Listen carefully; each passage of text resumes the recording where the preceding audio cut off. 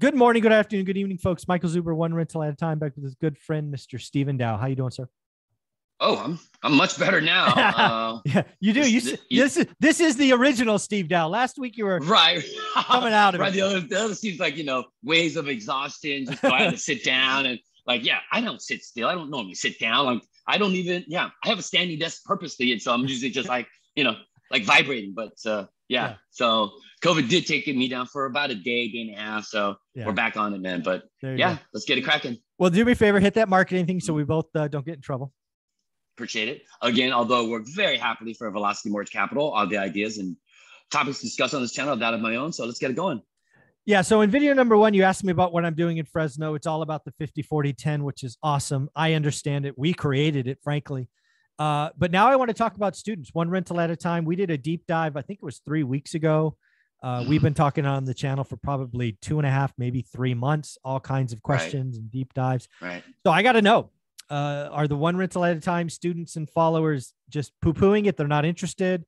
Are they asking questions? Oh, no, no, no, not at all. Not at all. We've just really, it's finally starting to hit I think, I don't know about a vein. I don't know what you want to call it, but it's really starting to kind of, I'm seeing a noticeable uptick in interest, and not only just what's it about, because again, I think it's easy kind of understanding with all the videos we've been recording. People can kind of go back to those and get the understanding of just the dynamics of what we're talking about. So just the ideal situation for me to provide my lowest rates and for the bar to put the least amount down based upon the programs that I can provide is all that basically is. Yeah. And so then it allows them to at least understand, the concept. And after that, they can play with the numbers. However, they can kind of fit it in, so to speak, as far as how much equity the seller has and how much they're willing to carry.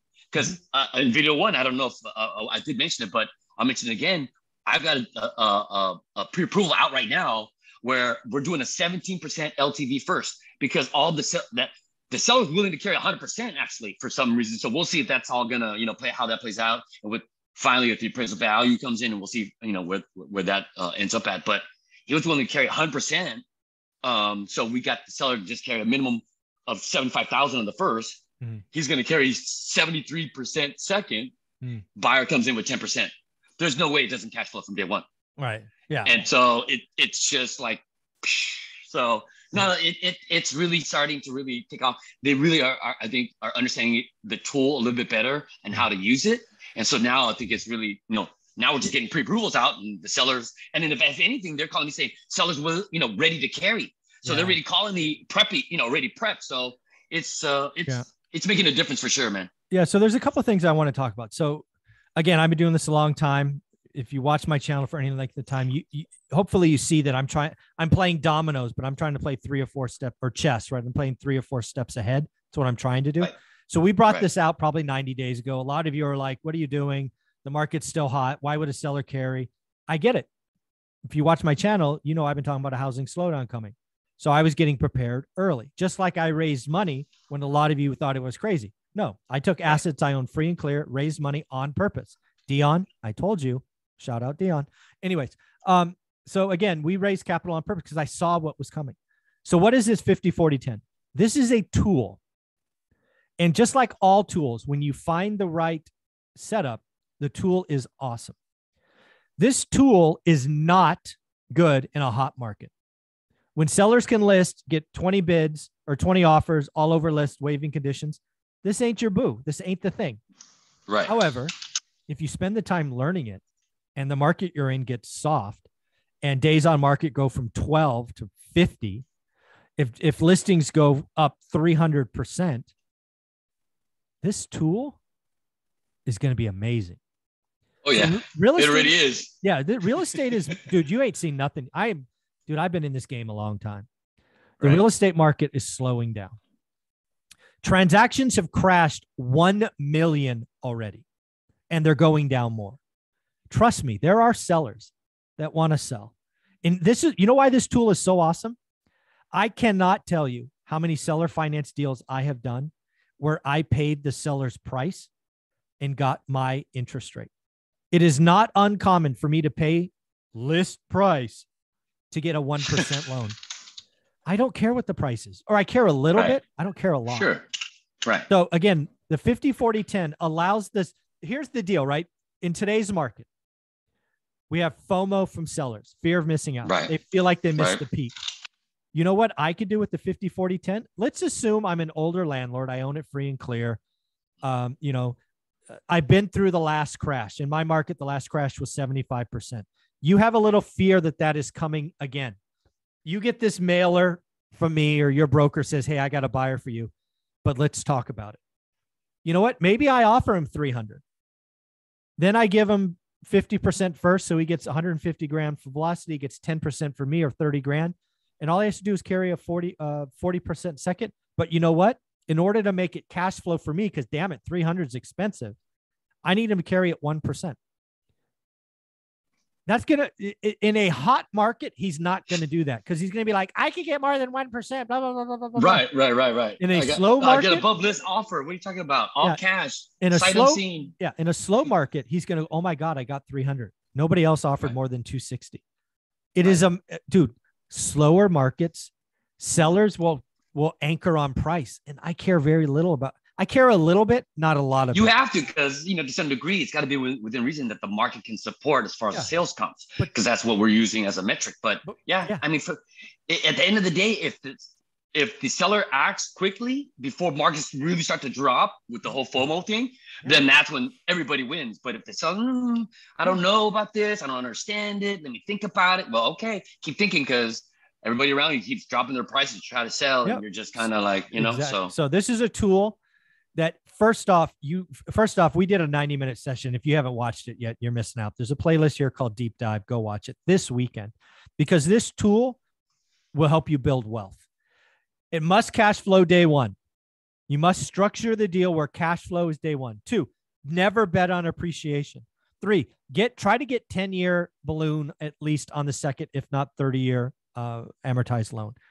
There are some rules. It's all covered in the deep dive. But again, what I want my students and followers to realize is, when we brought this up, a lot of you had questions. Perfect. You should. We have spent 3 months trying to answer them. Finally did the 90-minute session. The market is slowing down. It has slowed down more or less in different areas. You are already seeing students go, I get it. I want you to hear this from me. You have seen nothing yet. Over the next 3 to 6 months, this should double, triple, or quadruple in interest. People will anchor on price. And if you can bring them a package that allows you to win with cash flow and them to win with price, win all day long.